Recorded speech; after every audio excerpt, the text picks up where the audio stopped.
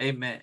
But in true PTI style, Prophet will bombard the doctor with some questions, and hopefully she will be able to answer me.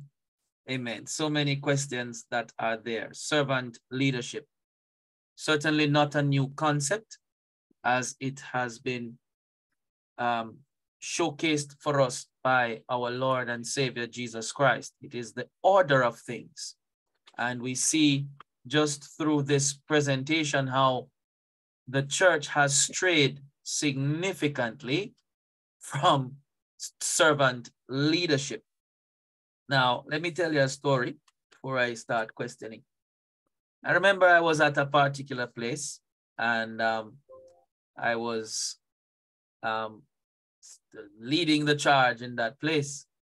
So one day I went to my office, and I realized that the church was dirty from our services that we held prayer. And my office was also dirty. So I didn't call anyone to clean my office. I just simply took the broom and I went and I swept my office. I found that to be my duty, my obligation. I am the one using the office, so why can't I clean it? So as I was sweeping, one of the ladies of the church looked at me and said, "Oh, Pastor knows how to use a broom. He can sweep." I said, I said in my mind, this one has truncated their stay. And as I said it, it happened shortly after. That person's stay was truncated. Why? Why did that happen? I understood my role as a servant, that no task is greater than me, to be done, to be accomplished. Even if it meant cleaning the toilet and it needed cleaning, I would take the brush and clean it. But here is where God draws the line. When people begin to mock his servants because of what they do, whether that task is menial, as Doc was saying, or whether that task is great, don't matter the extent of the task, his servants will not be mocked because they serve him first before they serve others. And I want to put out a warning to those who feel as if they can abuse, they can use, they can distress God's servants, mock them, insult them, simply because they are serving and displaying the attitude of service and serving and servanthood more than they display the attitude of leadership, as some would display it today. I have found that when you demonstrate this level of leadership through service, people tend to look down on you. People tend to think you are weak, that you hold no clout, that you are nothing in the eyes of others, and they seek to treat you accordingly. And simply because there is a deficit in the way we have discipled people and in the way people have been taught. I don't know how many of you have ever sat under a teaching about serving, servanthood, service. Much of what is going on today is leadership, empowerment to lead. You understand? But not service. And I believe that this is certainly a lesson that is required to be taught to nowadays leaders, so that they understand first and foremost what they ought to be in Christ. So Doc, here my first question. How do I get the nature of a servant? How do I get that? I want to lead, but I need to be a servant. How do I get that? Yeah. If we were to go off Greenleaf's teachings, Greenleaf says that the desire to lead is, or the nature of the servant is intrinsic, is innate. Mm-hmm. So it's the real you. It's a part of your makeup as much as your eyes are brown. You can't do anything about it. So that servant nature is the real you. It's not something that is assumed or is bestowed upon you. Thou art a servant. So in that respect, according to Greenleaf, you get the nature of a servant from birth. Or from, whatever shapes you, your environment that shapes you. But if we were to look at servant leadership from the spiritual aspect with Jesus Christ, the nature of a servant comes from being a follower of Christ. Okay. A follower of Christ. When we were kids follow people and they do everything. My daughter used to wear my heels. I used to pray for her ankles. She used to, want to use my makeup and put on my clothes because she was following me. She was trying to do what I did. And that's what we do as Jesus. Jesus was a servant. And so we get that nature of a servant when we follow him. Amen. Amen. I agree with you right there. And certainly. May I add? And one of the things I really believe that the reason why a lot of us as leaders don't display that nature of a servant is because, well, one, if we don't know Jesus, we can't do it. So we might be, parading as if we know him, but we really don't know him. So that's why we don't have that nature. But there are those of us who really know him. But I believe that we can stifle that, that urge. We can, that feeling, that desire, we can stifle it. And I think a lot of people stifle it out of pride, out of ego, out of whatever reason. So, but I believe that once you know Jesus Christ, if you're not born that way, just to serve, then once you know Jesus Christ, that nature comes inside of you, but you can also stifle that nature. Okay, great. So for me to get the nature, I must follow Christ. Very good. Now, I want to draw our attention. I asked that question deliberately because I wanted to draw our attention to something in the scriptures in Matthew chapter 4 and verse 8 to 10. In Matthew chapter 4, verse 8 to 10, in fact, this is the first place that the word serve is mentioned in the New Testament. So we have a saying in theology, law of first mention. It carries the foundational meaning throughout. Now, I want to point this out because this is very important for us to hear and learn and understand. And what Dr. Thomas said is going to be shown in this scripture. Matthew 4, verse 8, the devil take him to an exceeding high mountain. Note where the devil took him, high mountain, place of prominence, influence, power, prestige, fame. All of that is high mountain. Levels. That's what leaders of today want to emulate and where they want to be, high mountain. Good? Now, and show them all the kingdoms of the world.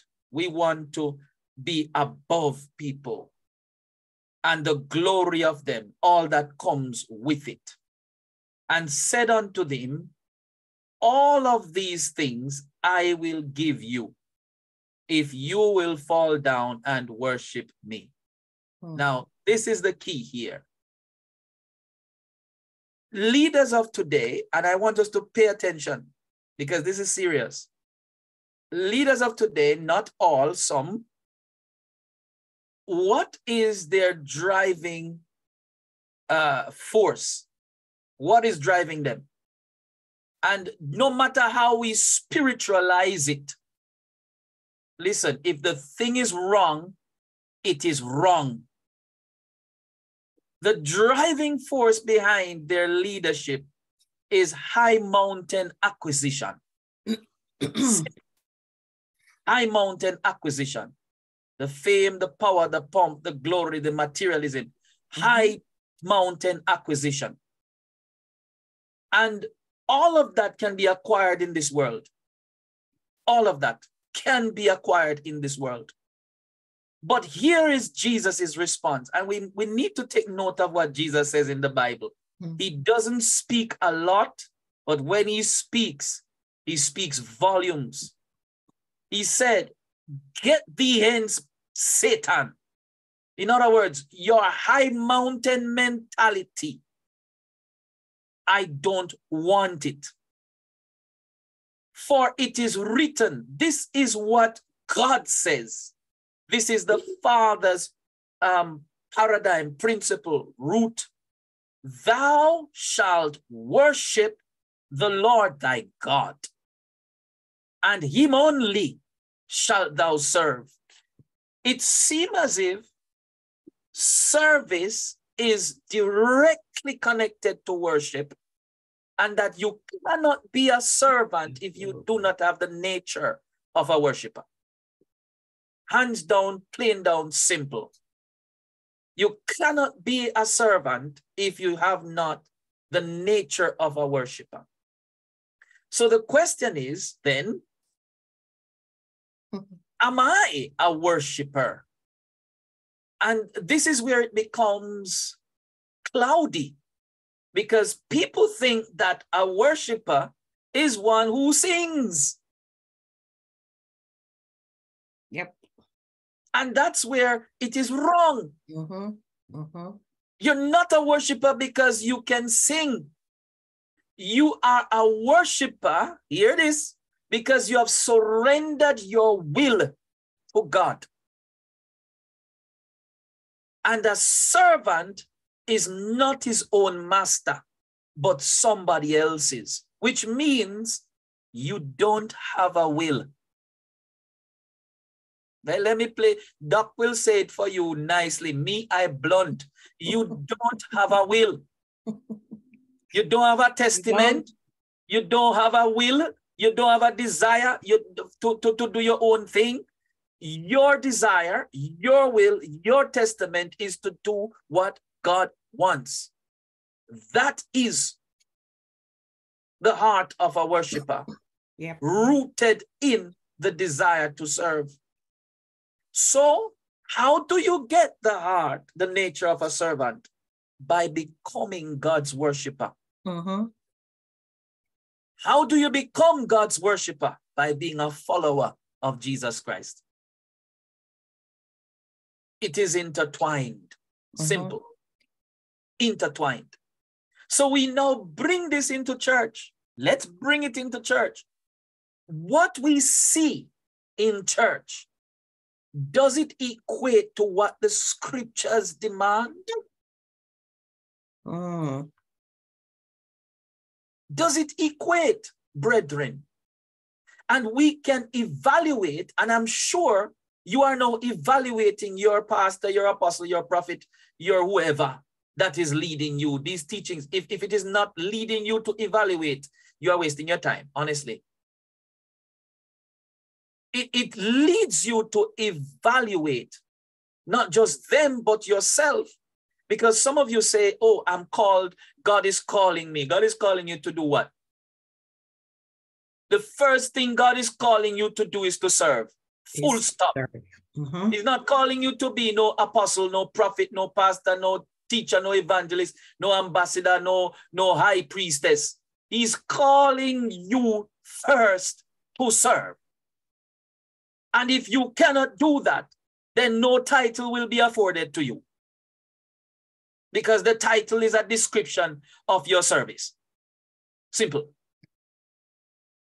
So if you are being called to serve, then you have to evaluate yourself now and see, do I have the nature of a servant? And if I don't have the nature of a servant, I need to go back to Calvary and born again.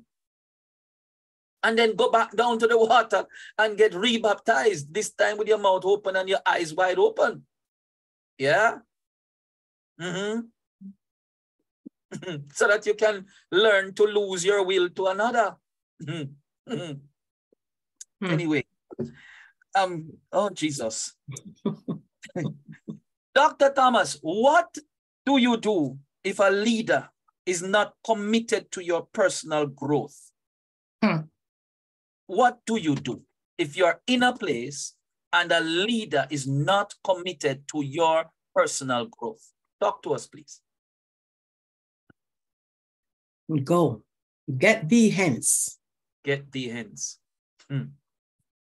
We're in the kingdom to grow, to impact, to be impacted for impact. Yes. If you're not being... I love how you said that. Say it again. We are in the kingdom to be impacted for impact. Now, as a leader, it is my responsibility to pour into those whom God has entrusted in my care. If I have a leader who's not doing that, if I'm growing beyond my leader, if my leader is not fostering and encouraging my growth, then it is my responsibility, I believe, because my walk with God is personal. It is my responsibility to find somewhere else that will foster my growth, that will, prepare me for impact. So I mean, simply, get thee hence. And this don't require no fasting and prayer. Really, I mean, unless you're going to fast and pray for him to change. Boy. If you're happy drinking milk all the days of your life, go ahead, stay there, drink milk. Yes. But if you're growing teeth, you're developing, you're seeing things, you want to explore, you have this desire to, God, there's a big world out there, there's a harvest field, then get up and do something. Yes. For your own personal salvation and righteousness. Yeah. And it simply means that you cannot subject yourself to somebody who has nothing to pour into you. No, you can't. If you were to go to school, and every day your teacher comes and files her nails or trims his beard, looking in the mirror, what would you do? I would call that one You wouldn't sit in that class. You would not want to sit in that class. In college, we have options to choose our instructors. Yes. Sometimes we're in a lecture group and we're just not getting from this instructor. So we go to the office and we say, hey, we'd like to change our instructor. We'd like to go to this class because we have that power. We have that option. And I believe it is the same thing in the kingdom. What's the use of sitting under somebody who's not pouring into you? He's not, fostering your growth, your development. No, I'm going to go down this road. No, my bicycle already gone down this road and I'm going down it. Down that full speed ahead.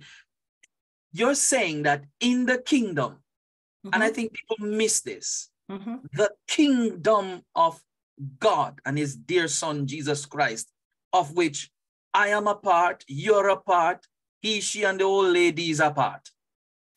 If somebody is not fostering my growth, I have the power within me to make a decision to go where I can grow, whether or not they vex or they don't vex.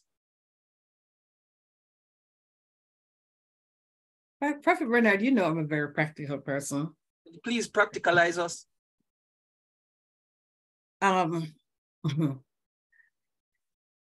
Somebody's going to be vexed. So the pastor going to be vexed if I leave. I'm going to be vexed if I stay, right? So I must choose my vex. Choose your vex. I love this. the pastor is going to be vexed if you go. You are going to be vexed if you stay. Vexed if I stay. So choose your vex. I love it. Yes. I mean, what is this? Where's my loyalty though? Yes. Is it to my pastor leader or is it to God? Do I owe it to God to be the best being, to be the best impact? To, do I owe my loyalty, my faithfulness to God? Mm-hmm. Or do I owe it to my pastor leader? It's funny you said that, because let's back up what we're saying with scripture, lest people think that we are just joking around. No, we make humor. We have to make fun of humor of things. Mm-hmm. John and Jesus, John the Baptist and Jesus Christ. John was a teacher. When we did history, he was from the group called the Essenes. And those sets of people, you can research them. They separate themselves. They learn the Torah. They believe that they are holy and righteous. John had an arrogant righteousness about him. And that he feels like he can speak to anybody about anything because him not doing it. Full stop. It's arrogant righteousness. But Andrew was his disciple. And when Jesus was revealed to John, John said, go follow him. Go and learn from him. He's the one. He's the one you need now, not me. He's the one that will take you to the next level. So run after him. Now, we don't find that kind of mentality in the body right now.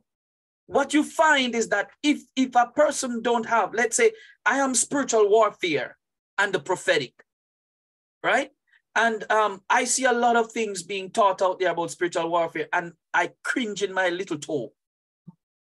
Because I'm like, what on God's green planet Earth are these people going on with? That is nothing but spiritism, superstition, enchantment, demonism, you name it.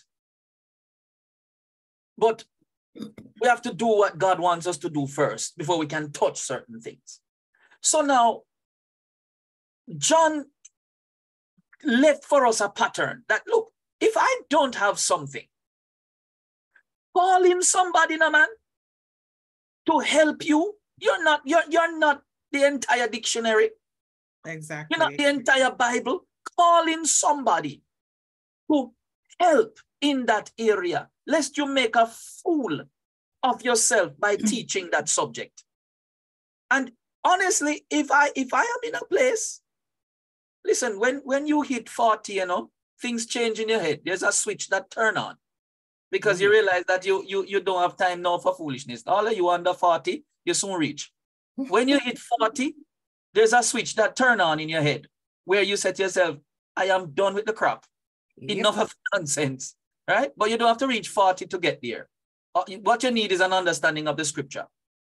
You cannot sit down under somebody who is spiritually lower than you, intellectually lower than you, come on, in wisdom and in understanding lower than you, and expect to grow from that individual.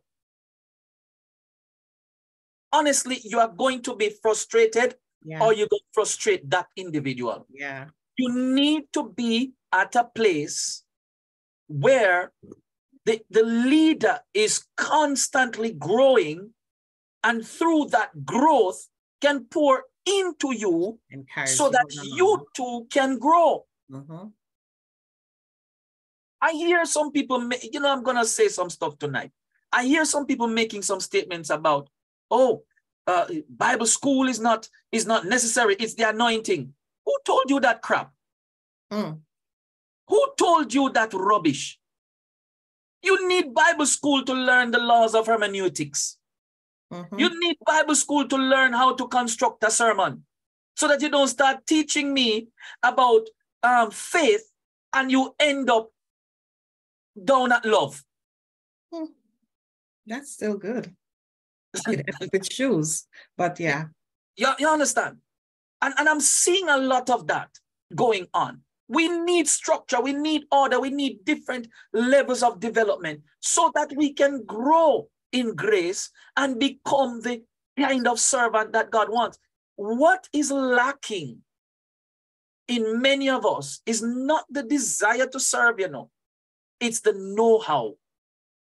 And if you don't have someone who can take you through systematically and say, hey, this is how you shear the sheep. You have never sheared sheep in all your life.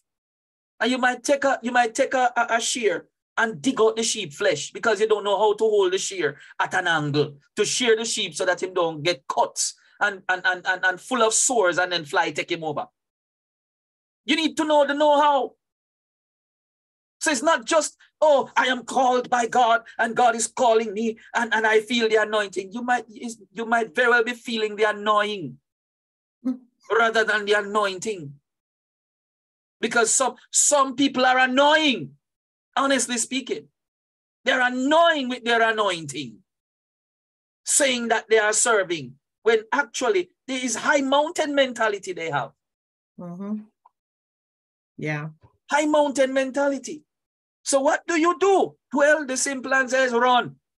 Run and find somebody that can pour into you. Get the ends. It's a simple thing. Let's not sugarcoat this. Get the ends. We don't care who I'm vexed. Somebody gonna vex and it's not me. Yeah. But we just need to get to that point where Paul reached in his letter to the Galatians. He said, I'm not here to please man. I'm here to please God. If I were here to please man, do you think I'd be a slave of Christ, a bondservant of Christ? So, no. I mean, we could sit in that situation and just be a slave to that situation, a slave to that leader. And, you know, where you can be really impactful, where God can use you in the field, you know, field is drying up and you're not reaping anything, you're not benefiting the kingdom. Wow. So get out. Get out. Don't be That's a the slave. thing, Prophet. I just believe that we're at this stage now in the world. And God, I mean, Jesus is coming soon. We just don't have time. There is just so much vices out there, so much mess that we can't be, we have to start taking the bull by the horn. We have to start, you know, be violent about our Christian growth, our walk, our salvation, our righteousness, our calling, our gifting. We just have to be that violent about it. We can't be passive anymore. Not in this day and age. Not when there is so much. There is no way that anyone should be seated in a church under a leader that is not pouring into you, that is not seeking and working and building you, your growth, your development in the kingdom. It really should not happen. We cannot be passive anymore. There's just so much to do out there. Yes. So we just have to make that decision. We have to just be practical Christians. We're not calling, please, we're not calling for rebellion. No. We're not calling for disorder.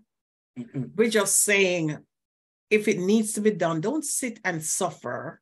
Yes. If it needs to be done, do it prayerfully and respectfully. Absolutely. Absolutely. And when the curse you come, I will remove it. Yeah. When the curse you come, I'll remove it. You see, we must have the nature of a lamb and the mentality of a lion. Okay. So in other words, you're a lamian. Yes. A lamian. A lion and a lamb and a lion. Anyway, a lamian. Amen. Glory to God. Question. Prophetess Labina, come. Let's hear from you. Yes, come on, Labian. Amen. Go ahead, Prophetess. Thank you. Thank you so much, Prophet. And thank you, Reverend Nadine. Such a profound teaching, woman of God, from since you have started. It's quite clear and, very relatable indeed. as a leader in your own rights, you know. Prophet Bernard, I think we have to take that, you know, that order from you, that you don't go first. Amen? Because when you go first, you ask all the questions. Woman of God, good night to everyone on the platform. Good night, everyone. Clearly, it seemed that, you know, leaders has eclipsed from their position. They have elapsed from their position. Amen? As first as a servant. And I've realized that a lot of leaders, you touched on the pyramid. You showed the pyramid of a servant leader. And I've realized that a lot of leaders, woman of God, they don't teach you how to lead. They don't help you in that regard. But what they do is that they want to be the one to do everything. They delegate. They don't delegate anything, but they're the ones that are responsible for everything that they do within that ministry, within that you know, group, where they are the ones leading. And one of the things that I've realized is that you know, leaders want, and I'm all over the place here because I'm trying to bring it back. As I said, Prophet Bernard asked all the questions, and now I'm just trying to piece back the questions together to make the question, right? Yeah, so I'm saying that one of the things that I've realized because of that, you know, they do everything and they don't delegate to develop or to help their people or, you know, persons in ministry. Now, one of the things I've realized as a leader myself, the quickest way to help develop is to delegate. Because when you delegate, you give persons that sense of, you know, sense of leadership, authority, that they in turn can able to do what is it that they need to do to, if they're fearful, whatever that they're dealing with at the time, you know, you can help eliminate that by giving them the authority to do certain tasks, right? You know, I've learned from a very sincere, a pioneer, a leader that I work alongside. And I've learned from that leader that a good leader raises leaders. Amen. A good leader construct and develop leaders. And that is something that I see that we lack here in, you know, when I say here, I mean now in this time. You don't have a lot of leaders that are delegating. You have a lot of leaders that are molding, that are empowering, that are shaping. You have leaders who want to stand in their place of authority and want to ensure and maintain that that place of authority is seen and known, but not with a servant heart, for sure. There is something that you made mention of. You said that a lot of times it is driven by power and not because you have a heart to serve. And you see that. And, you know, one of the things that I said today, that I'm very scared for the generation to come, because, you know, a lot of these teachings, you see a lot of apostles raising up. You see a lot of bishops raising up in their early 20s who have never been processed, who have never been through anything. And they raise up and they see that they are leaders and they are those leading people. But you can clearly see that their motive is power, is authority, to be seen, to be known, you know, to be in the spotlight. And, you know, that is something that I've realized that a lot of leaders are being driven by, you know, being in the spotlight, by being seen. They call themselves celebrity leaders. And, you know, it's like the secular leadership is being crept into the church, into the church body, and it no longer become godly leadership, but it become leadership where it's all about, you know, how I'm being seen in the secular field, because they don't just want to save souls or to bring persons into Christ, but they want persons to see them as, okay, I'm Bishop Bernard, Thomas, and, you know, I have signs and wonders flowing through every time I speak. When I go on a platform and speak, you know, devils run, and that's what they want to be affiliated with them, and not that they are a leader. You know, so how do you, woman of God, that's my question to you. I'm gonna, how do you address, you know, when, you know, one of the things that okay, before I ask that question, let me just say, one of the things that I've noticed is that a lot of persons are motivated and are drawn to this type of leadership. I've noticed that there's a lot of itchy ears. There's a lot of people who are, You know, they're not grounded in the word. They are not grounded in principles. So they are easily drawn into this type of leadership. How do you bring that message across to the young people who are coming up as future leaders, that they will not be blindsided by this type of leadership? I know that is something that is, I know it's a maybe a question that because, and you're right, because this generation that we have dealing with now, these so-called millennials, they're in a whole world by themselves. They're in their own space. Nothing else exists out there. What they think is right, what they believe is right, what they do is right.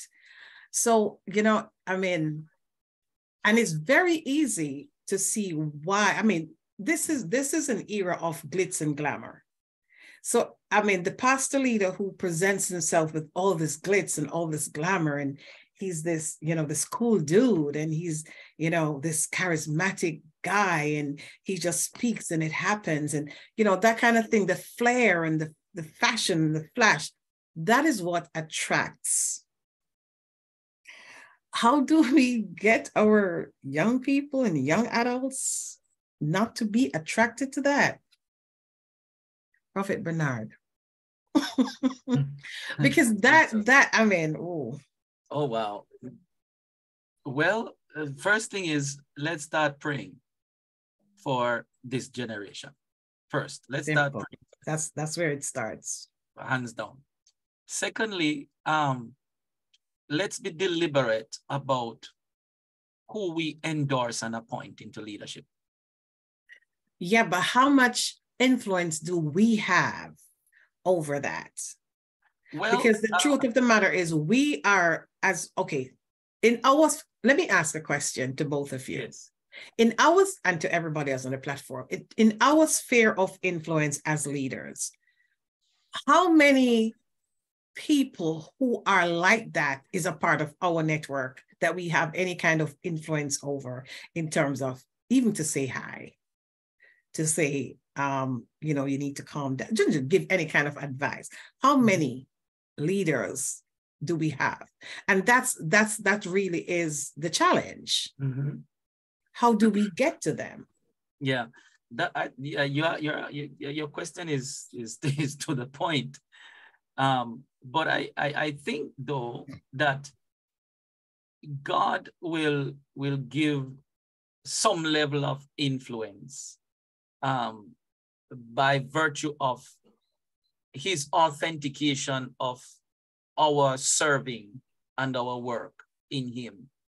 And thereby we will begin to develop some level of influence and eventually reach a place where we can say, okay, here is something I need to say to you for argument's sake, right? Maybe you might not reach a place that I reach, but I might get there and I might say to them, hey, look, you know, we need to talk about servant leadership, and I have the right person to bring to you to talk about that. You understand? So I have to be willing to open the door to others that God is giving a revelation for the now, you know, and others I think should, you know, be willing to do the same. For instance, I met the leaders of Kingdom Embassy just at one conference that I went to, and they say, hey, come, you understand, we need you. You know, we need you to do this for us. I said, give me some time, let me pray. I prayed. God said, no, this is what you should do for them. You understand? And I went back and I said, this is what the Lord wants me to do. And they say, okay, come. And I mean, you know, the teaching now is reaching a wider space and a wider scale of scope of people, right? That's influence. And I believe it's influencing. I don't know to the extent of, you know, how much, but I know it is. So it begins from your willingness to want to do it and to allow God to open the door for you to do it, not to force it on them, but to open the door for you to do it. And in your space, whatever space you have, you know, be that influence, Right. upon them. There are some things that I've done in the past that I will not do again. You understand me? And I've learned my lessons from that. And going forward, I will never make that kind of mistake again in my life, right? Because, you know, you realize the tragedies that it has caused, right? And all of us, if we are honest as men and women of God, whether you're a bishop or whatever, we have made mistakes in endorsing and appointing people that are not ready. Yeah. That should have been sitting at your feet, learning, and don't come to me with the nonsense about, oh, God has called me. God called everybody, including Balaam donkey. Right? So that should not be the driving force behind we endorsing and appointing people. Yeah. I think we have been the problem and we need to fix it, honestly speaking. Yeah. And your example that you gave is basically the other point. The point I was going to make to buttress what you said. I think all we can do is to be that example, that alternative for these young people, or, you know, these millennials. Just be that best example, that best imitator of Christ as we can, as leaders. So they will see that this alternative. And, you know, because the truth is, people, you know, who were born in this era, millennials, I hate to say that word, it gives me tight tongue. Millennials, they are very analytical. They analyze everything. They probe into things. So they will, if we who know better will do better and be that real imitator of Christ, as Paul said we should be, then believe you me, they'll start to take notice. And they will now begin to compare, and they will do their research, because they research everything. Yes, they do their research, and then they will have that alter. So basically what we can do is offer an alternative for them. Amen. Amen. The truth of the matter is, a lot of these pastors that you've described are going into the laissez-faire style of leadership that is so very attractive to millennials, because they love to be free. They are born as independent people. As babies, they were never told no. As babies, they were never told, you know, you can't do that. And there's a difference. There's black and there's white, there's white. They were never told that. So they were open to everything, explore. And so when a pastor comes up as a laissez-faire leader, oh, you come, you know, whatever goes, as long as Jesus is here. Sometimes he's not even in the roof. But, you know, that attracts them. So if we can be that solid imitator, then that's the alternative that we can offer to them. Woman of God, thank you so much. Just before I leave, I just want to make a statement. You know, even as you were talking about earlier, as I mentioned, about delegation in regards to delegating, right? To able to develop and to motivate and to help. One of the things that I've noticed though, and I've been in a place like that, where leaders would not pour into you, and they would close the ministry when they are leaving. Instead of having leaders being developed and, you know, leave them in charge in certain areas so that they can function in the giftings that God has called them, they would close the ministry and they would not delegate authority to anyone. But I've realized too, again, some of the older leaders or those who have gone before, I've seen as well that they hoard their position, they hoard their pulpit, they hoard, you know, the grace, because they figure out that, you know, a younger person is coming or a new leader is coming, that person might be functioning in a grace that might outshine, and it should not be that. It should not be about outshining. It's about, you know, every grace come together, coupled together, and every joint will supply. But, you know, I've realized that, you know, that every joint will supply is not something that, they are taken, literally. It's one joint will supply and you have to feed from that joint, So, what is your take on that, woman of God? Absolutely. I believe that delegation, listen, a pastor, and I think I mentioned it, I spoke about it last week, a pastor leader who can delegate is one who is strong, who is secure in his ability as a leader, who is secure in his position. Definitely delegation helps to develop an individual. It encourages, it motivates, it inspires, because a servant leader is one who duplicates himself into others. Jesus Christ, that's what he did. By the time he left, there were 12 Jesus Christs wandering, across the globe. And then there was the other 70. 70, that was wandering, exactly. 70 Jesus Christs, because he multiplied, he imparted himself into them. So what he could do, they could do, and even more.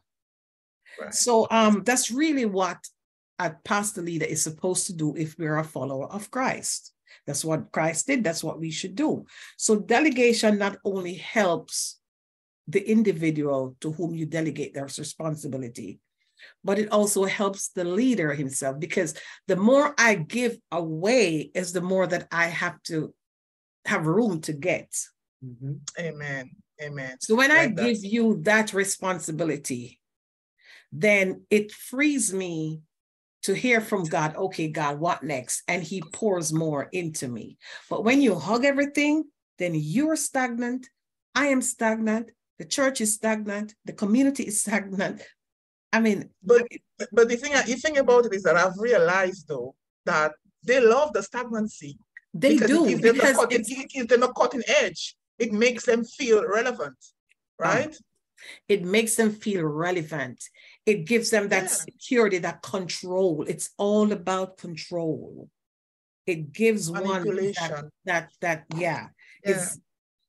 it's I'm telling you, it's I have been in situations where, and Prophet Bernard will attest to that, because he knows a lot, that I've been in situations where, okay, so a particular ministry was delegated to someone lead, but as soon as it begins to take off and the membership and even people from outside begin to talk about it or to commend it, it was just ripped away.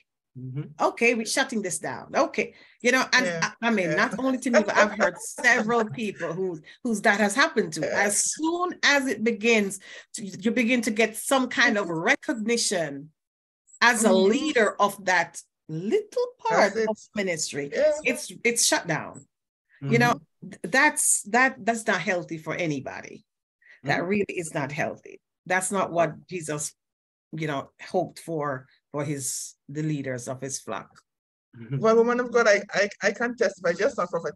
I can testify to that because I've been in that position so many times. So I can write a book about that. Okay, so I know I can attest to that. Just having been through certain experiences in life has shaped me to be a better leader today. Absolutely. And we thank God for, these processes. We thank God for, having to walk that path so that we can able to lead from a place of experience, which is in turn wisdom from God. Yeah. Yes, Prophet. Amen. Amen. Wow, this is serious. There's so much we can say right here, but let's give others a little chance to ask their question so that we don't take up all the time. Brother Howie, come. Let's see what you have to say to us tonight. Amen.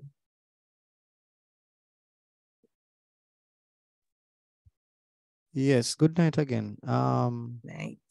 My question is, as a leader, what do you do when you have a youngster who you identify a lot of gifts and abilities in, but also the spirit of pride, no humility? how do you treat or deal with such an one?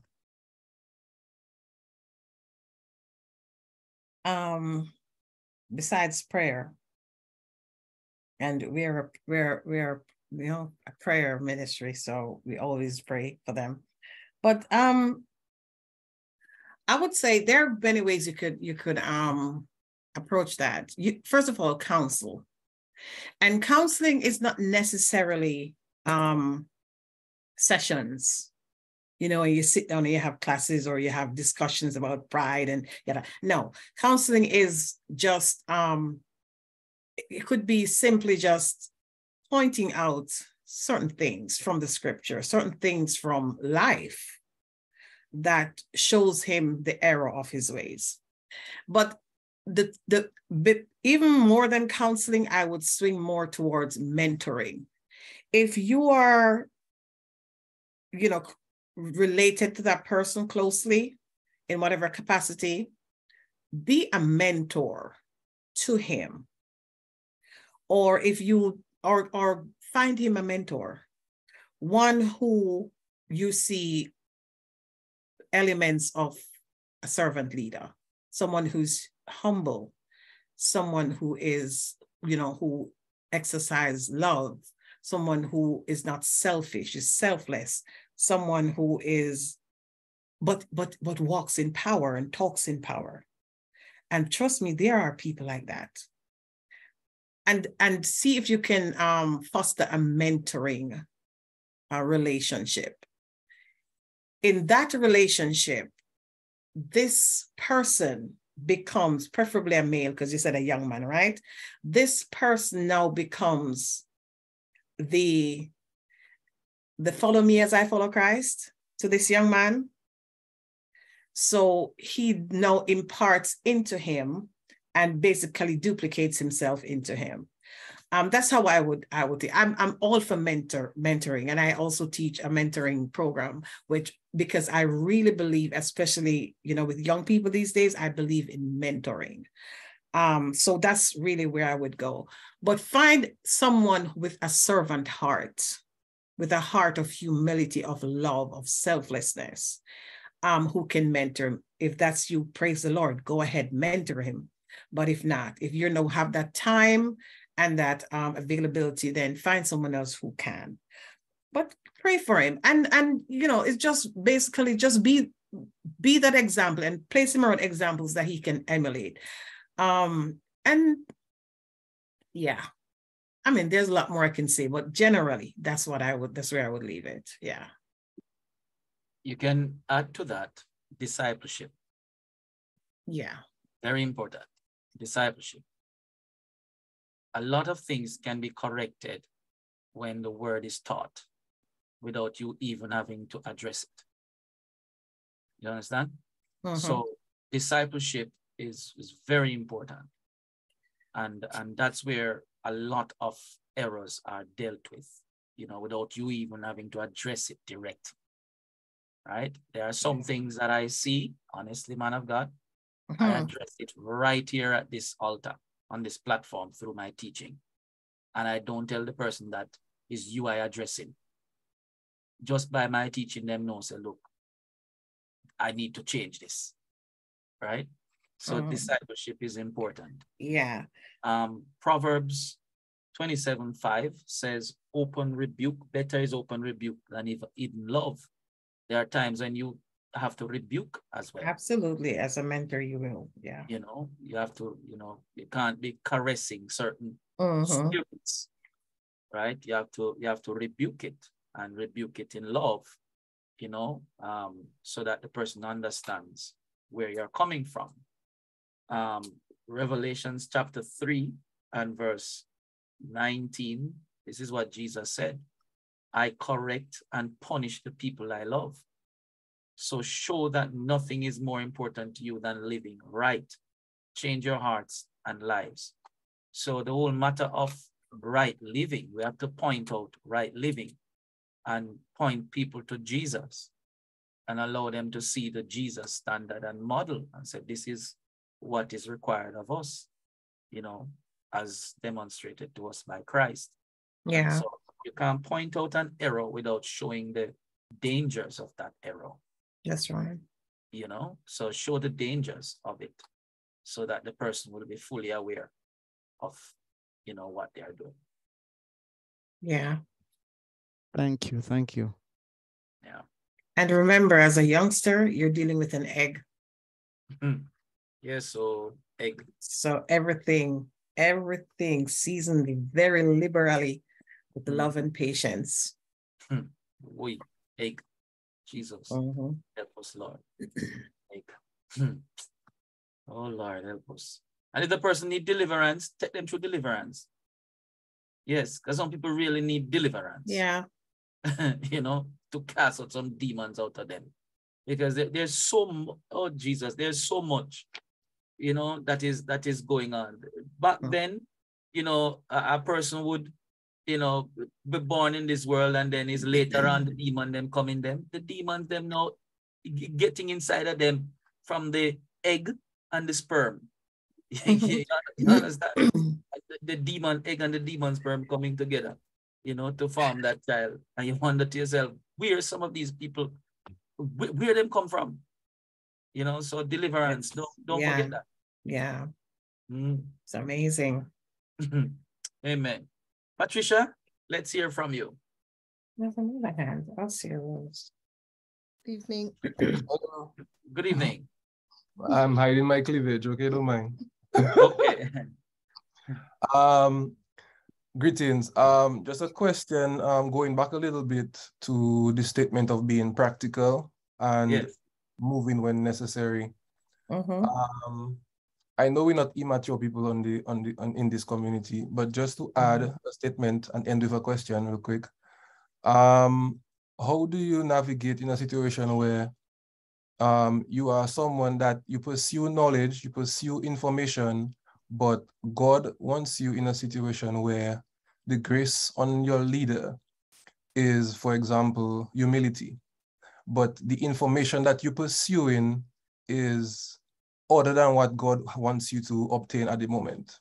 And you being practical, you would pursue you pursue knowledge instead of knowing what God wants you to gain in the moment. How do you navigate as someone, I would call it a stronghold, like you thinking that is what you need information, you need that information. How would you navigate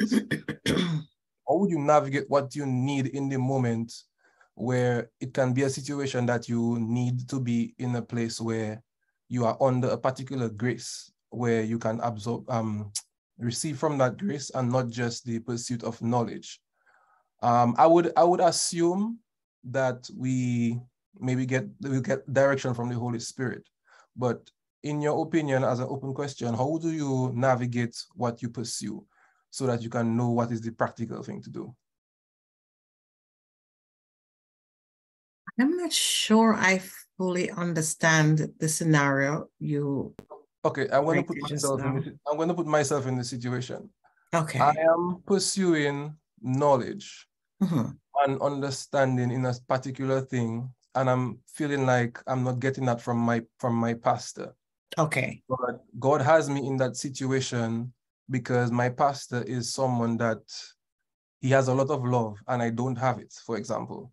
Okay. And he wants me to be under that, but my pursuit is knowledge. But I do not have the understanding of the difference. I do not know the difference. And my mind is just fixed on pursuing more knowledge of God. How do you navigate, or how do you give a general statement to break that? How do you give what would you say to that situation? To someone in that situation. I would say generally to everybody. I would just say to anybody who finds themselves in, in that kind of dissonance where you are yearning for something, but the leadership under which you are currently is not giving you that, but is going somewhere else. Or like the first question Prophet Bernard asked, you're in that situation where they're not going anywhere, but you want to go somewhere. Yeah, we did say be practical and get thee hence, flee. But at the same time, we did say, do it with respect. But also, you have to be very sensitive to the Holy Spirit as an individual. Because just like you said, you may be there because God is trying to bring something else out of you before he gives you what you desire. You understand? So he might have you there for a reason, for a purpose. So I would, in as much as I say, get thee hence, go, it's still that advice, that suggestion is still subject to the Holy Spirit. Okay, yeah. If I'm understanding it, I hope I understood your question. Yes. Right. So it really still is. Because if you're not feeling, even if you're feeling that this is what I want, I'm yearning for more, I'm yearning for this, aspect of the Holy Spirit, but your pastor is very strong in this other aspect, and you're also drawn to it, but at the same time you're yearning, and there's nothing in you that says that is like, how do I say it? It's not, there's no conflict, like frustration, and I shouldn't be here. Then it probably means the Holy Spirit wants you to remain there and get what he's trying to pour into you in that aspect. And then once you remain obedient to the Holy Spirit, once you remain obedient to the leader that he's placed over you, then he will, definitely lead you by himself into where you want to go. And we don't know what else will happen. I did speak about that kind of servant who stays under a leader and gets poured into. Elisha and Elijah was one of the examples I gave. So after Elisha was poured into and he got everything that he wanted, what happened? Elisha came out and was double what Elijah was, because he subjected himself to the Spirit of God and to the leadership of Elijah. So, maybe that's one way. Prophet Bernard, do you have anything to say? Yes, so let's go to the Bible. Jesus said, the servant is not greater than his Lord, neither he that is sent greater than he that sent him. Mm-hmm. First and foremost, I am God's servant, and God will send and post me and appoint me to serve another of his servants. Mm-hmm. I am not independent of serving others. Good. Now, if that's the case, even if I'm a pastor, there's going to be a pastor over me, right? Good. And because we're all interdependent in some way, shape, or form. Now, you go to the book of Proverbs, it says that a person may think their own ways are right, but the Lord weighs the heart. Yeah. A lot of times, we have our own mindset as to what we think is best for us. But God is looking at what you are lacking at the core. And he might now attach you to someone who can give you that core and fix that fundamental problem in your core. And you might need to stay with that person for a number of months, a number of years, whatever the time frame is for you to get it, for it to be fixed. But in your head, this is what you want to pursue. Now, you have to be careful of two things: spirit of pride, spirit of intellectualism, right? Because these two, they can drive you over a cliff. Many individuals in what you're describing, the high mountain mentality is what sometimes drives them. They have not been discipled. The basic foundational things have not been given to them. And they think that, okay, this is what I want and this is what I pursue. No.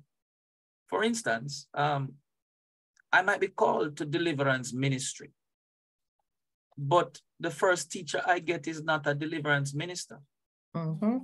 The first teacher I probably will get is somebody who teach me about righteousness, fasting, and prayer.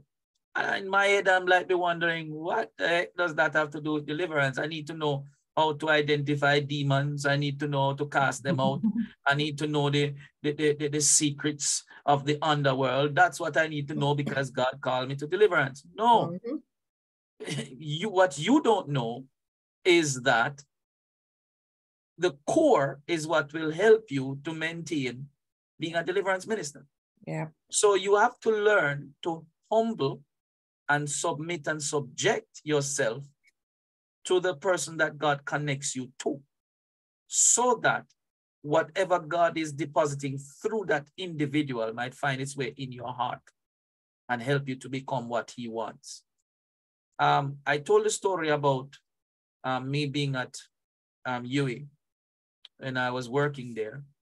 And I was researching witches and warlocks and whoever not. In those days, websites are not like it is now. Mm-hmm. There was no surface web and deep web and, not like that. Everything was open. So I was going, and the Holy Spirit said, stop. Me, I want to know. That was what was driving me. Holy Spirit said, stop. I didn't stop. You know what Holy Spirit did? He listen, I found an entrance into a secret society. You understand? On the internet. And I wanted to know so much about these people. But Holy Spirit said, stop. I did not stop. What did he do? He shut down the entire university. No electricity. From Papine down to that place there, down to where that hospital, that cancer hospital is, Augustown, come right around. The university campus had no light, and only one place had electricity. It was the hospital that had electricity. Now you think that's something. Listen this. We had a diesel generator that kicks in when the light goes. We also had a UPS that if the generator fails, there's still light in the building for at least half an hour. Everything failed. Everything. No light came back for about 15 minutes, 15 to 20 minutes. The Lord said, go home. Now listen, I asked him, so why did you do that? He said, listen, I can teach you what you want to know without you having to go to the devil for it. It simply means that God knows what we want, what we need in the time and season that we are in. We think we know, but God knows what we need. And so we need to submit ourselves to the leadership that God has assigned to our life. Notice how I put it? God has assigned to our life, not the one we choose, the one that God has assigned, so that we can be developed in the way that God wants us to be developed, right? And let go of, that mentality that this is what I think I need, because then you are self-inflicting yourself there. And we have to be careful about how we think we are better than our leaders, because some people have that mentality too, that they think that, okay, I am better than my leader because I went to UWI and he went to online university. So I am better than him. You understand? Or I went to university and he never went to university, so I know more than him and I should be the one teaching him and him not teaching me. Listen, God's grace and anointing is higher than university, hands down. But we are not despising teaching and instruction. So we have to be careful of pride. If pride is the reason why you want to run, you need to stay and be delivered. Yeah. Amen. Merci. Sister Nahilia.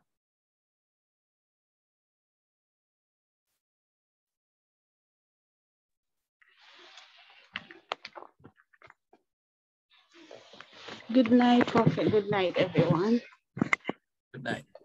Prophet, my question is, right, in our quest for spiritual growth and maturity in leadership, right, how do we as aspiring leaders remain in humility in our quest for growth, one, and two, how do we not let self get involved in our way of assessing others? Okay. All right. Okay. No, nothing more. Let me see if I can handle that. Humility. Well, let me use the term that Dr. Nadine used. Have the nature of a servant. Have the nature of a servant. And we went into that, right? Number two, don't think of yourself more highly than you ought to. You know, don't do that. There's always room for growth.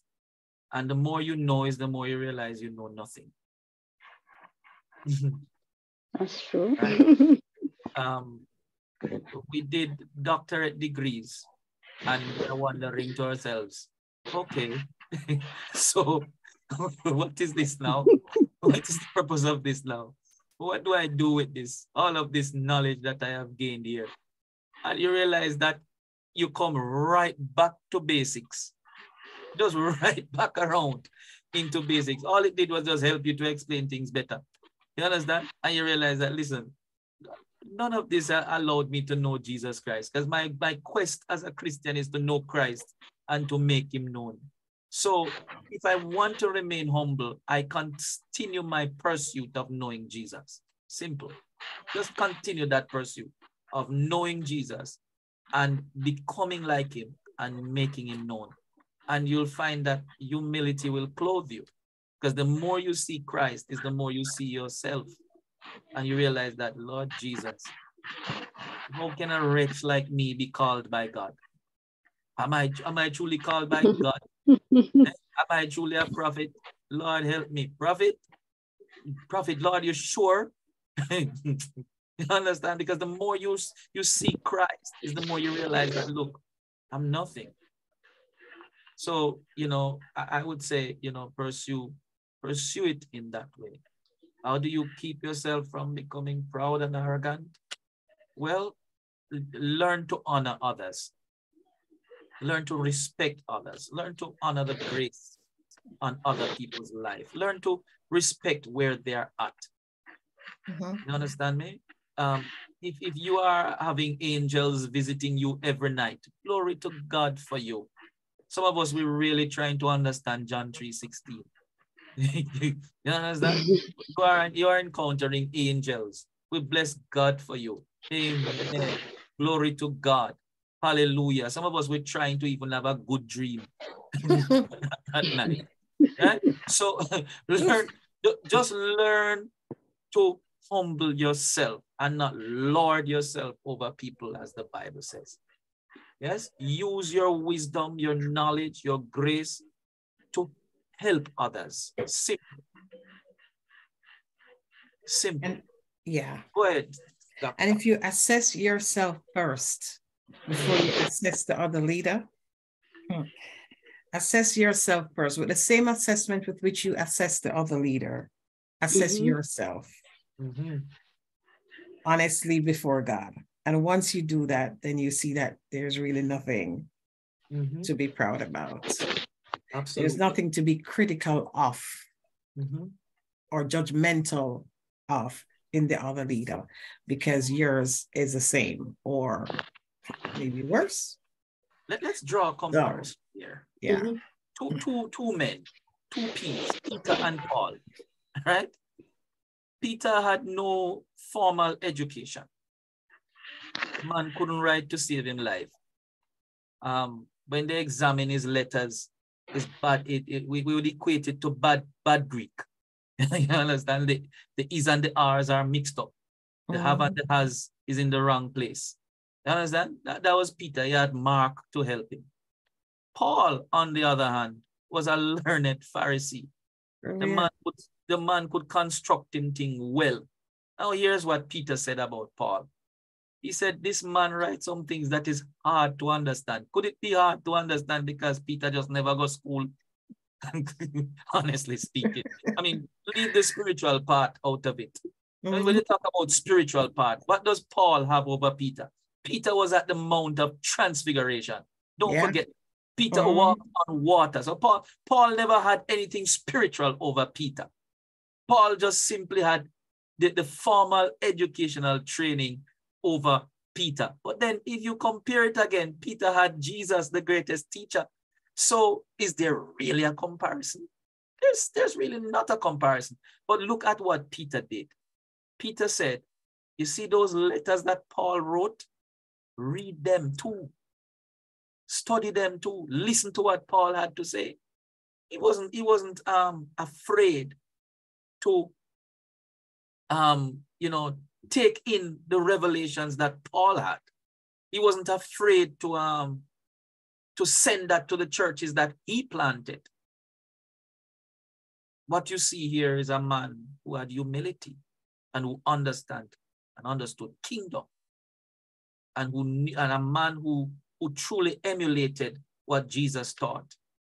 If you want to be great, become a servant. You understand? So I would say, and yes, he was not jealous either of Peter, of Paul, sorry. So if we can reach that stage and really look at these guys and see how they function, and even take a toops out of their book, just a toops, can you imagine how the church today would be different? Yeah. Amen. Amen. Hallelujah. Is there any other question you have? Yes, please, Prophet. Thank you for that. Yes. My other question is, right? As a leader, how do I put this one? As a leader, right? Reverend Nadine would have mentioned that a leader is one that goes after a sheep, right? Yes. Who would have went astray, correct? Mm-hmm. But in my experience, I have not experienced such where persons would normally leave a particular ministry and the leader doesn't find out what happened to that sheep, or if everything is okay with that particular individual. And for some reason, one would have then end up back at that same place, and everybody asking certain questions, one. Two, what advice would you give to an individual who has been under leadership and been constantly under attack because of the altar to which that individual is, let's say, being a servant to? And how do one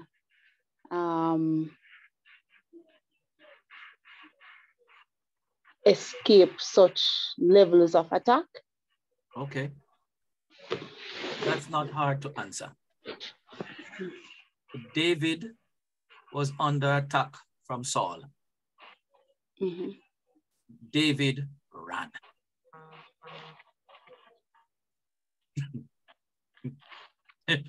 There's no other other explanation for it. If you're under attack from an altar, run. There is nothing in the Bible that says that you must kill yourself. Yeah, there really isn't. Mhm. There Okay? really isn't.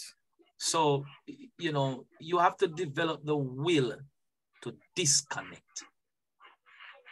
And when the Holy Spirit is speaking, listen, because he does speak to us. And many times, because of our misplaced loyalty, we stay to our detriment because fear was driven into our lives. Listen to me. Hear me very well. Mhm. Hear me. Okay? Yes, Prophet. Hear your teacher. You are a priest under Jesus Christ as much as they are priests under Jesus Christ. When someone invokes an attack against you in the name of an altar, you can evoke your priesthood in Christ to negate it. And no amount of curse that they release against you can stand. Their mouth could be anointed like Moses, that before it finished speaking, the prophecy is manifesting. Listen to me. In the priesthood of Christ, of which you're a part, they cannot destroy you. You have to know. You see, we are destroyed because of a lack of knowledge. What does a lack of knowledge result in? Strongholds in the mind. Once you rip down that stronghold in the mind, and the fear is gone, it's a different kettle of fish now. Okay? So you have to understand that part. You must know who you are in Christ. Christ is the one who makes you who you are, not me. And if as an under shepherd to Christ, I'm abusing you, you have a right to appeal to Jesus. And Jesus will find a way to deliver you from such. So you have no business staying at an altar where you are being killed. You cannot love your neighbor without loving yourself. Self-love is first. Amen? Amen. Good. All right.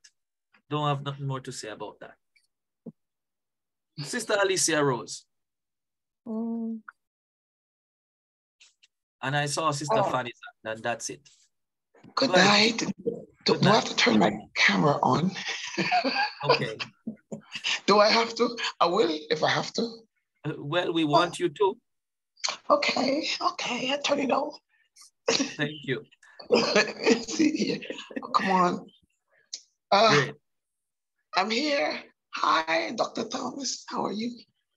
I'm You great, don't remember thank me. you. I'm Prophet Bernard, but it's me. Oh, wow. Hi. A question for you. A minister that works,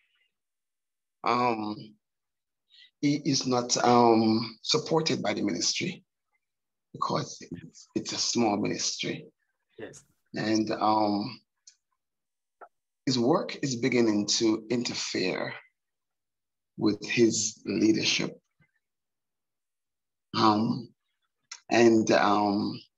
You try to bring that up, but in honesty, he has a family and he has to work. So it's kind of frustrating for him. And the ministry also forced me into a position of leadership, which is the good part. I'm doing things that I never thought that I could do, that allows me that. But I see this minister being swamped by his job to provide for his family, and the ministry suffers spiritually, and how can a minister find the balance?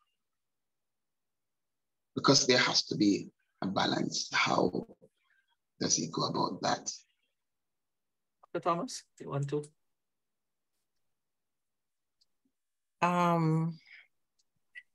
remember when my first full-time ministry, my first initial foray into full-time ministry, my then leader sat me down one day and he said, how do you perceive your being here? Do you see it as career or do you see it as a ministry?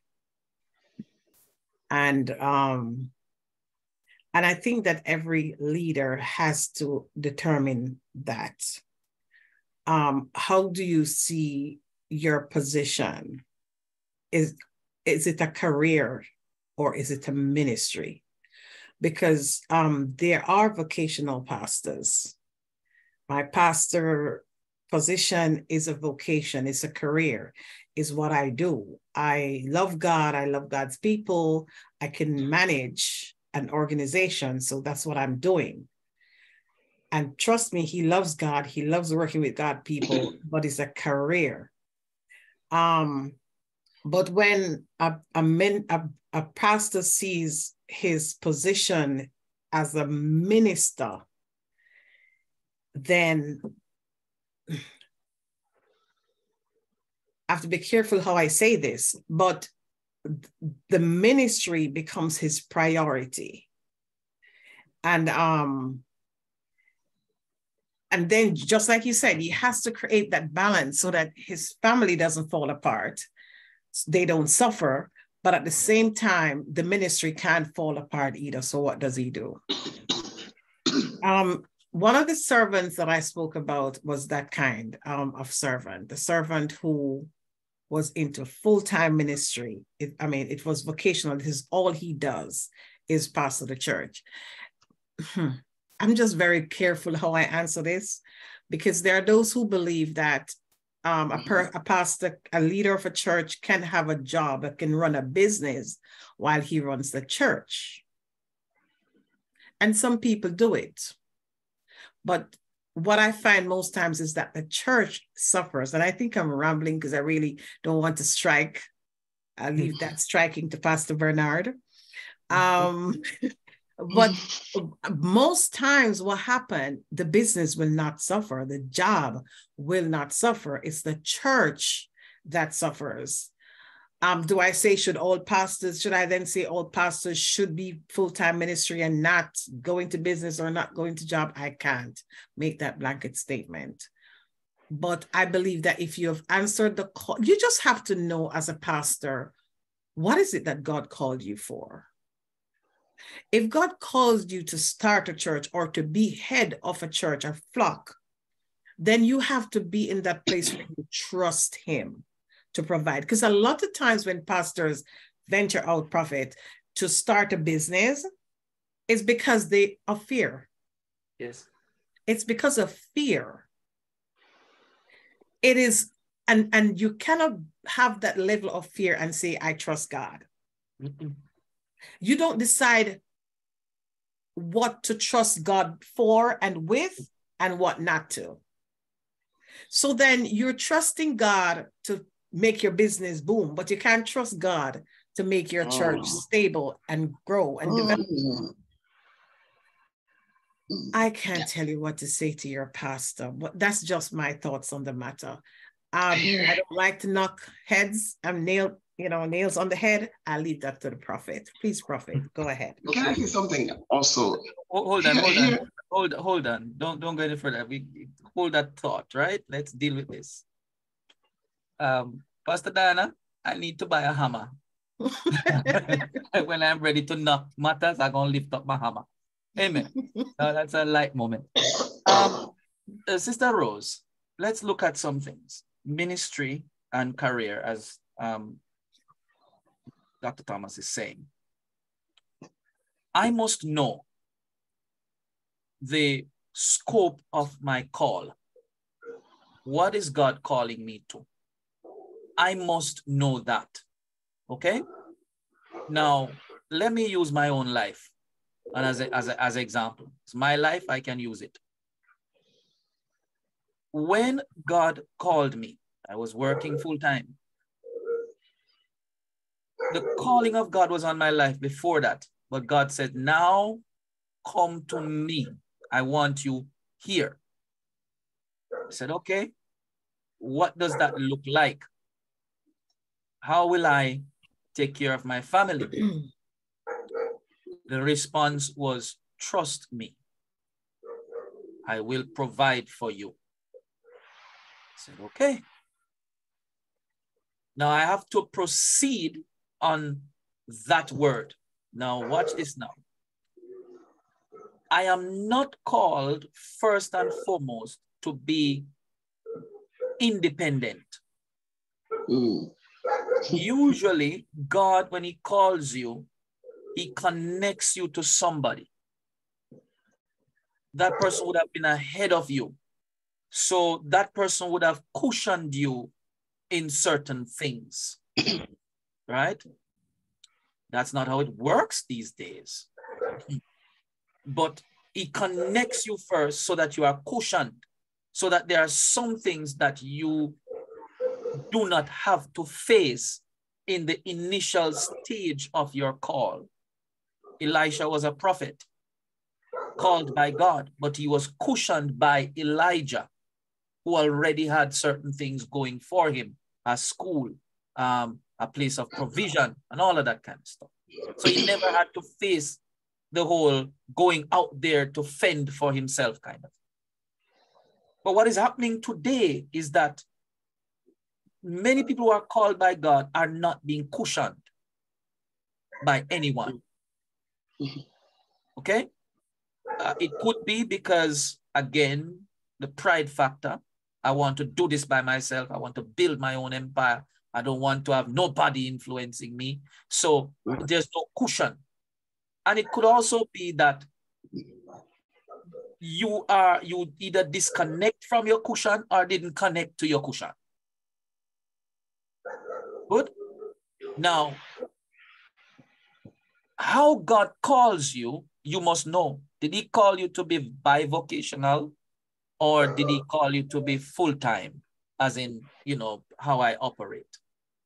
You must know that before you start, because this journey is a faith one that, listen, you can't put your hand to it and take it back.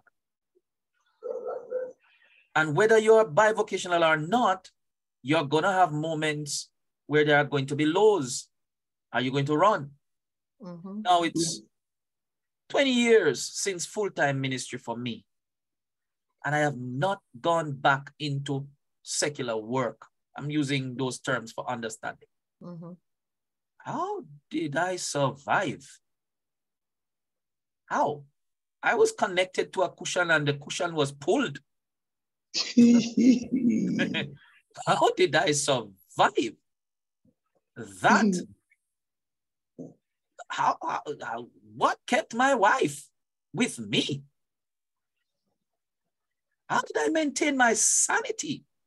Jehovah God, it's a lot. What kept me was faith.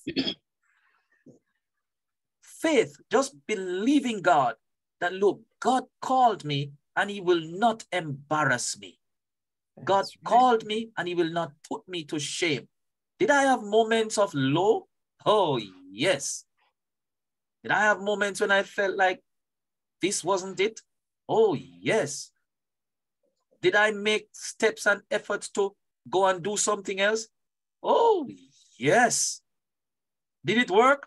Oh, no. I remember the last time I was discombobulated and a job was being provided. And I prayed and I said, Lord, you see, if this is not what you want, I said, let the man call me and tell me that him don't want me. Listen, the man called me and tell me, say him don't want me. That's the kind of relationship I have with God.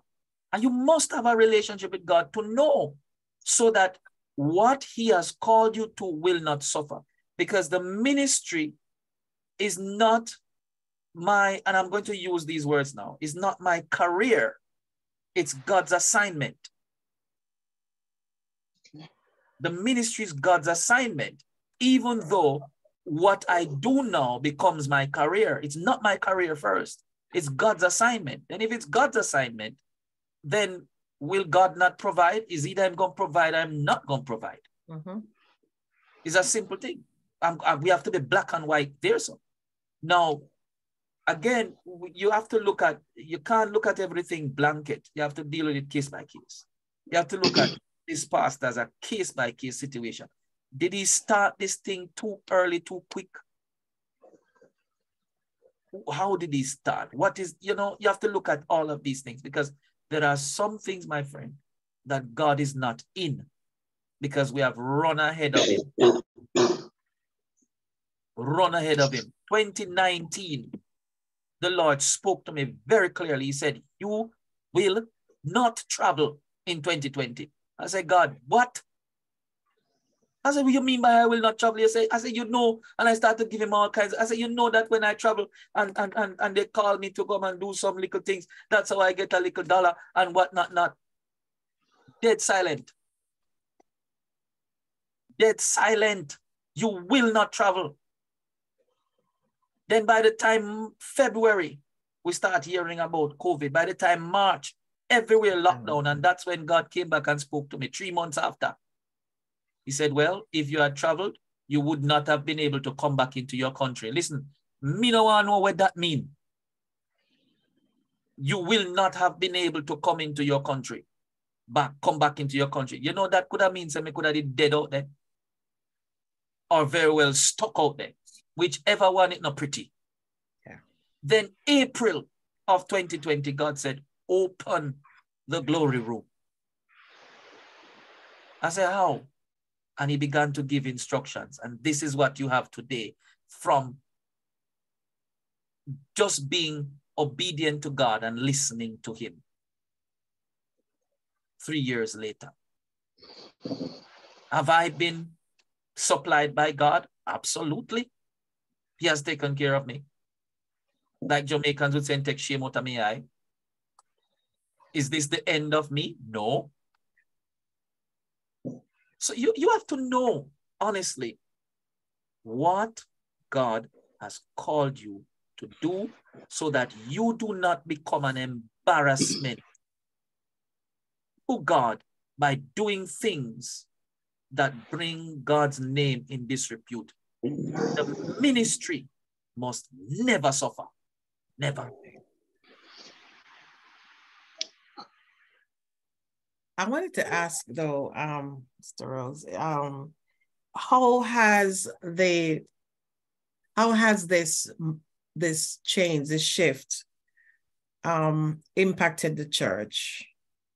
I was going to go to that. Let me explain something to you. When I came on board, he has built a church. We have built a church, like built our own building, our own property.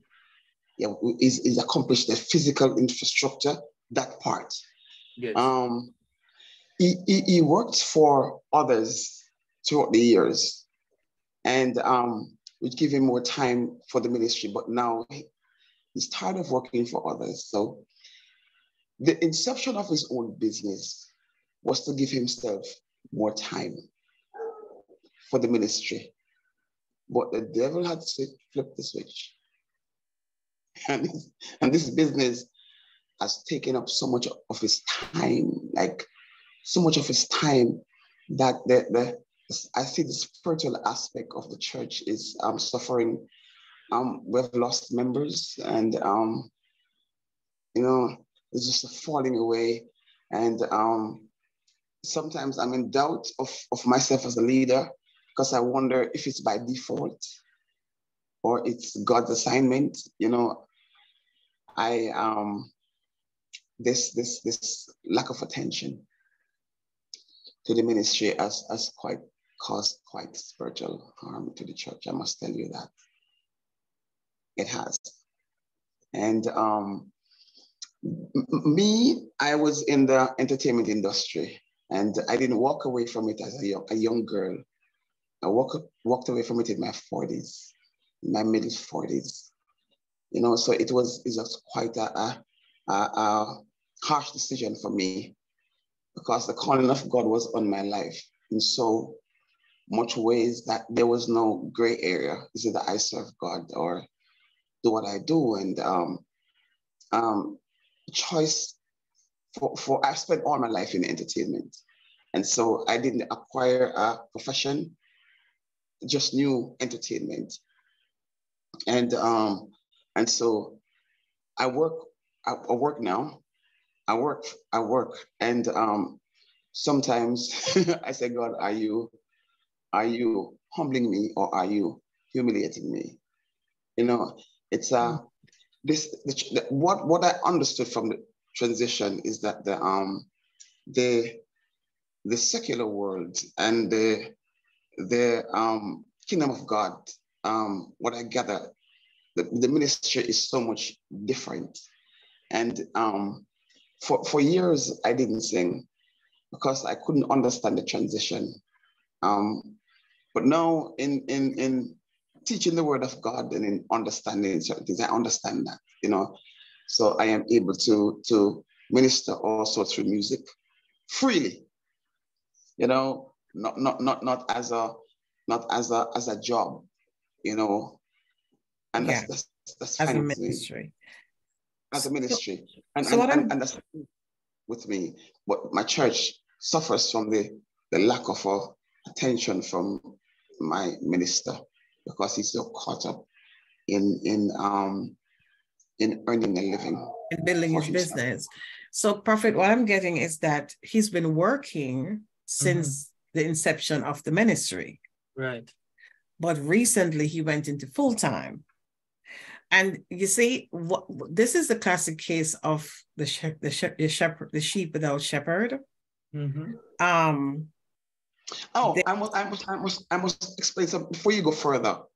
When he decided to do that, he came to me, and he said, "I'm thinking of handing over the church to somebody else to run because I think I'm going to be so busy." And so I asked him, I came on board this ministry because of what you said God wanted you to do. You're going to inject somebody else in this ministry. Does that mean the assignment that God gave you is finished? And I said, if you do such a thing, then I'll be forced to walk away. I am going to walk away because this is telling me that either you're disobedient to God or this ministry in the first place was your idea. And I said, you need to think carefully before you make such a decision. I'm finished there. Yeah. Yeah.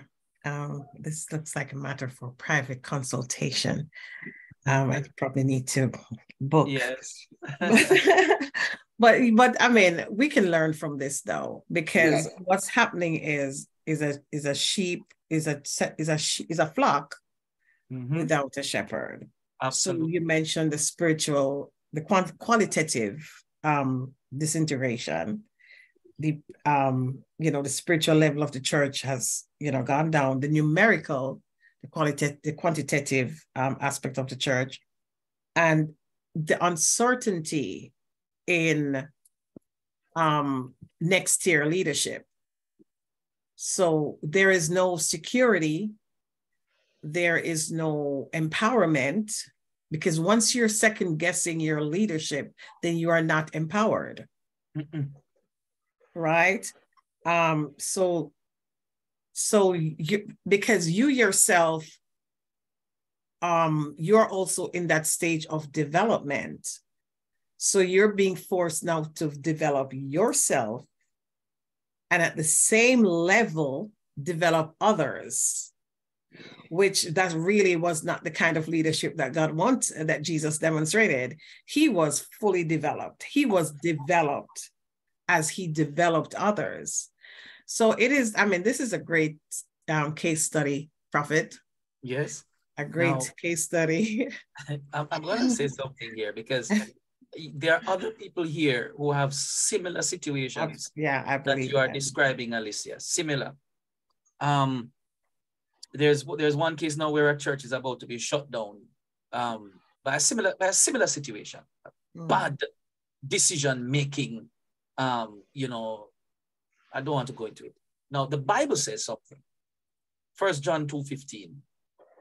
Love not the world, neither the things that are in the world. If any man love the world, the love of the Father is not in him. For all that is in the world, the lust of the flesh, lust of the eyes, pride of life, is not of the Father, but is of the world.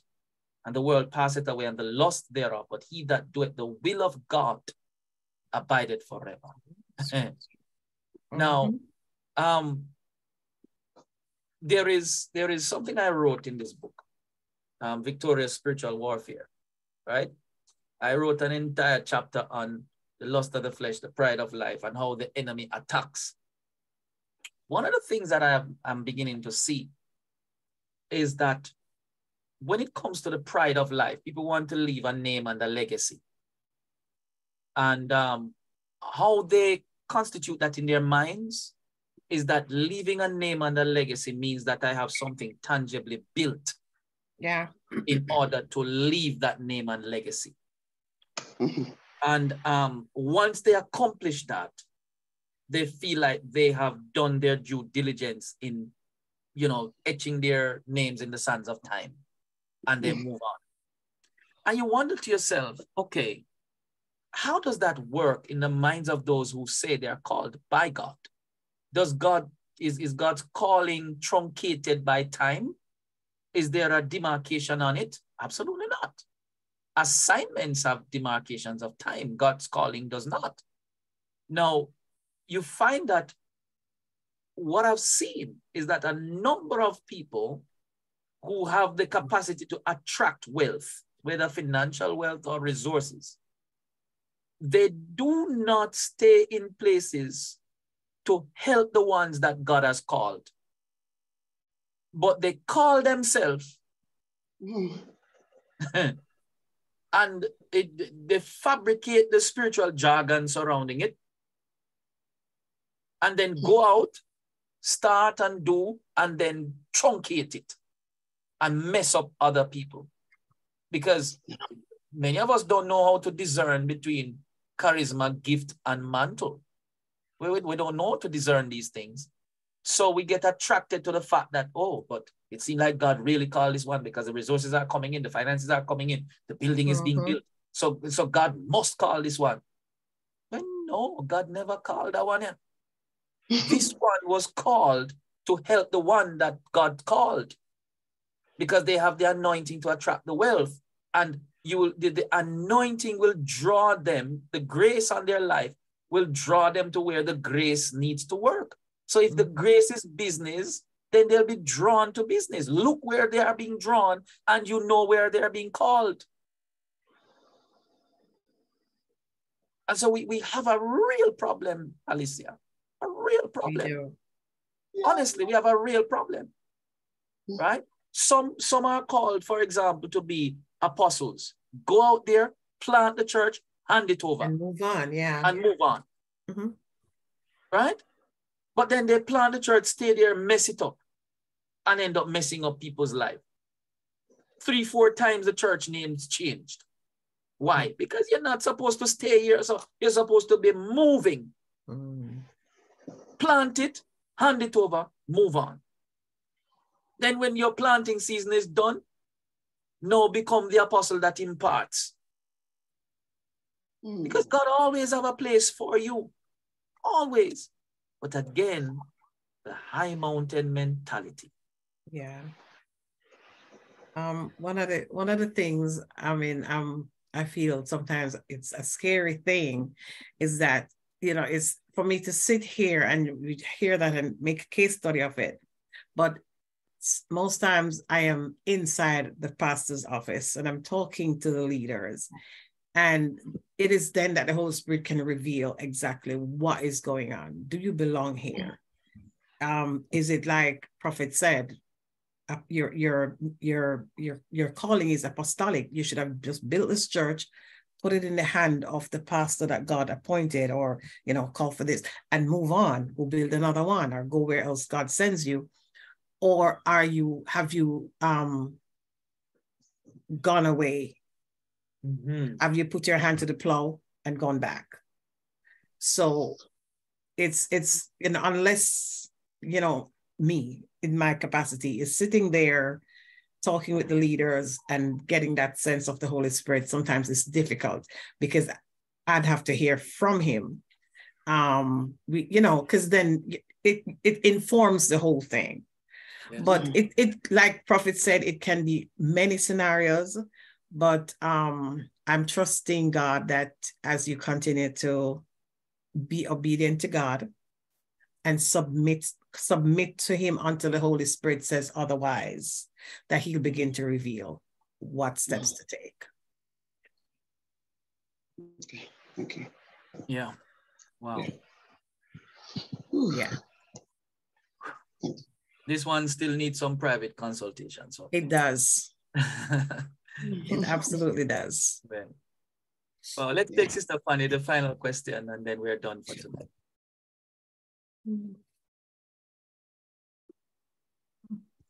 Good evening. Good evening, Sister Fanny. Dr.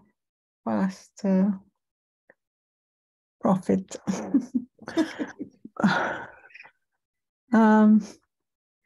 What happened? I was going through what you said about the Old Testament leaders, right? The qualities.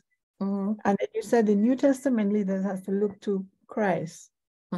But you find in the Old Testament, the leaders did very well. It's like they were exemplary leaders. Now, in the New Testament, what is the difference? In other words, you said is a servant shepherd, but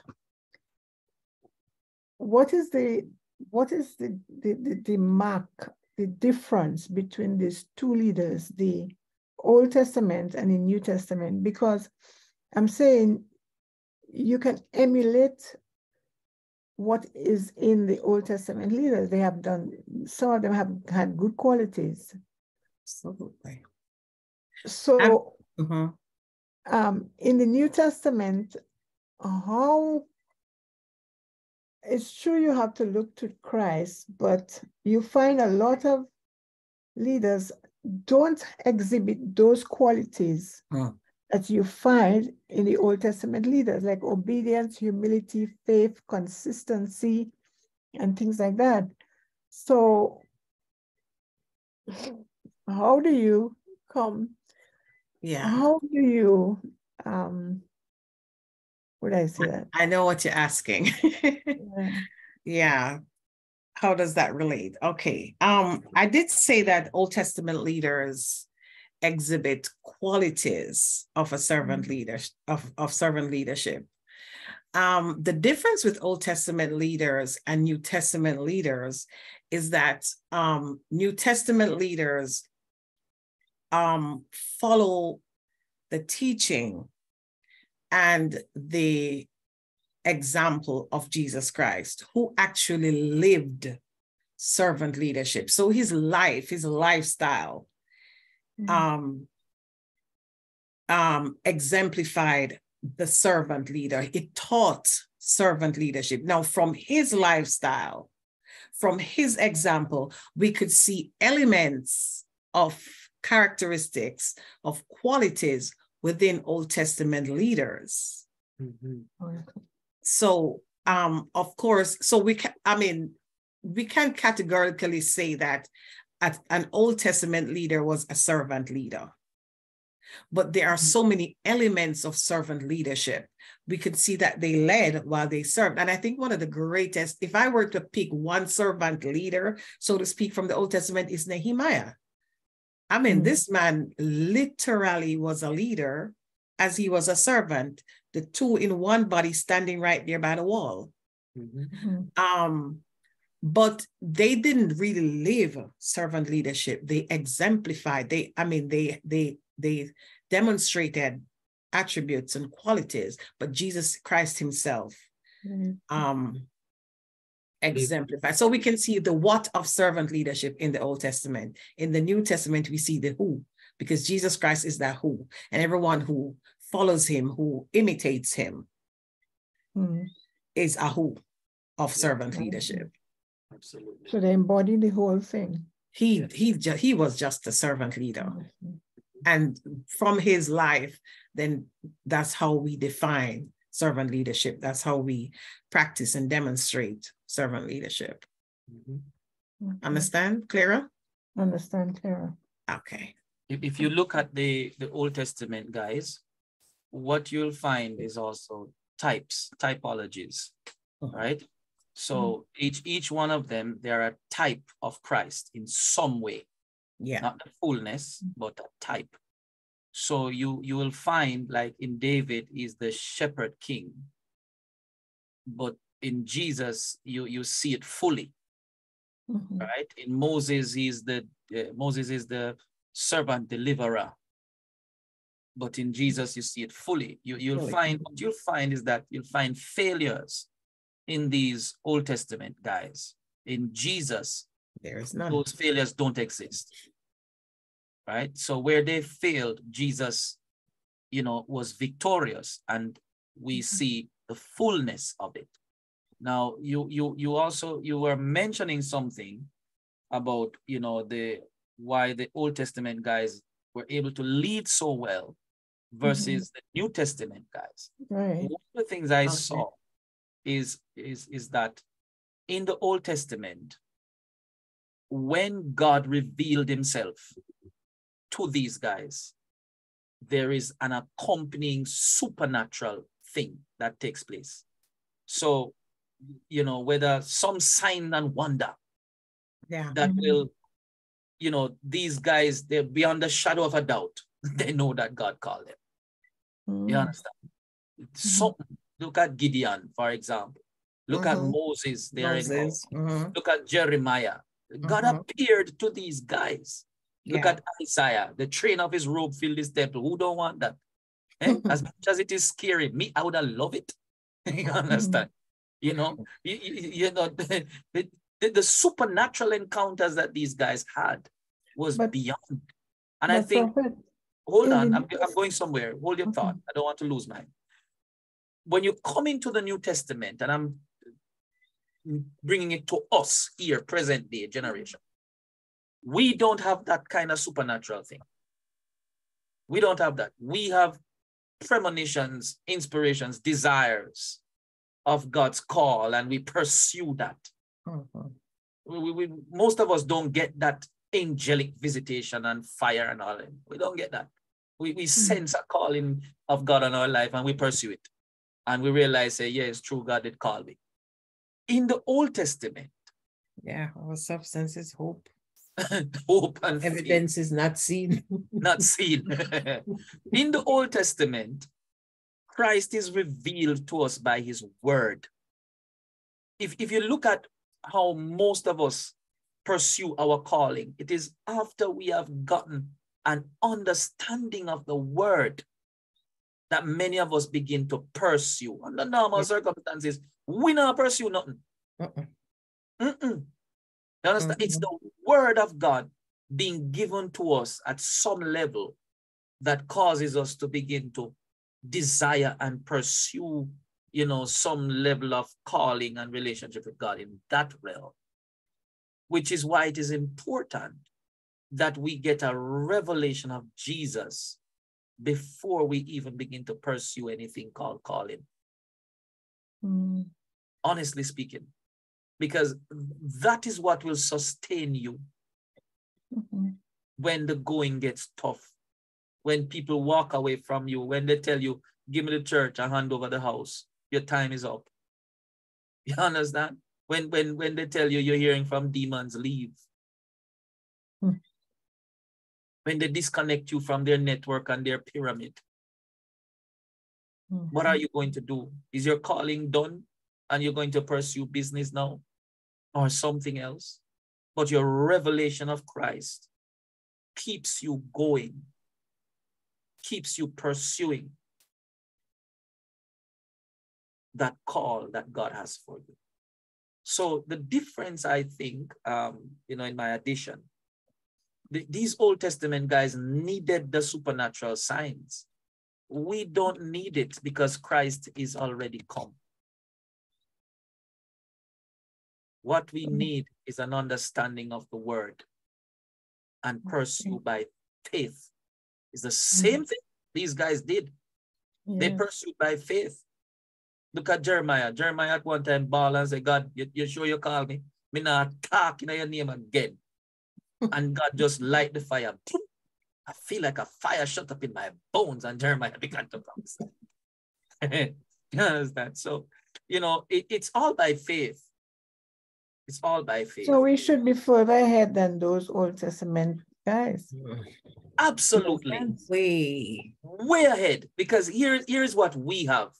Those Old Testament guys never had the Jesus revelation, first and foremost. But they were being set as examples for us. Now, look at this. If God choose you to be an example, God help you, you know. God help you, because, listen, being an example is not easy. It's not easy. Okay? The person who is coming after you is going to be better than you because he has your story. Sure. So now those guys were set as examples. Now Jesus came, the fullness, and showed us how all of those examples tied into one another. Now we have a picture of Jesus Christ and the one to follow. Now we look to him, the author and finisher of our faith. Good? We have the full word now. We can go from Genesis to Revelation. Those guys never have no word other than what God revealed to them. Sometimes God talked to them this month and him not come back till 3 years' time. We know we have the full Bible. We can go from Genesis to Revelation. Okay, what God says about faith. Abraham never know nothing what God said about faith, but other than go bring your son, come up on Mount Mara, we're going to sacrifice him today. And he just had to obey that and trust that him going to come back down with his son. So does it mean we have understood? Sorry? Does it mean we have that? Oh, sorry. Go ahead, Sister Fanny. No, does it mean we haven't understood that this word is important in our lives, very important? Does it mean we haven't captured that? We haven't captured it. Absolutely. It is the central core foundation, wall, building, pillar, everything. Absolutely. Look at how beautifully Dr. Thomas looked at the 9 categories of servants in the Bible, right? And showed you, look, 9 different areas. Service is not just one area. Look at how many different places and ways that God calls servants, right? We have that today because they are examples gone ahead of us. What if you were the example? So you can't quarrel with Moses when him strike the rock when he's supposed to speak to it. You can't quarrel with what's his name? Jephthah. When Jephthah said, anything will come meet me, I eat my sacrifice. You can't quarrel with him. You can't quarrel with Jonah who wanted to run. You understand? We now have the full story. They never had the full story. What if we are also being made examples in Christ? Isn't that what Paul said? That we are being made spectacles to the world? So what if we too are being made examples? Do you have the option of saying to God, God, I don't want to be an example? Are you following me? So when we look at these things, we have to tremble with fear. Yeah, I think we've taken everything so lightly. Very much so. We have to just tremble with fear inside of us. We do. Oh God. Oh. Help us, Jesus. Anyway, I think that's where we have to stop tonight. There's a lot to ponder on, a lot for us to go and chew on, and just allow the Holy Spirit to enlighten our hearts and our minds. Dr. Thomas, we thank you again for tonight, for stirring the pot of revelation and opening up the realms of the Spirit to us by God's grace. Amen.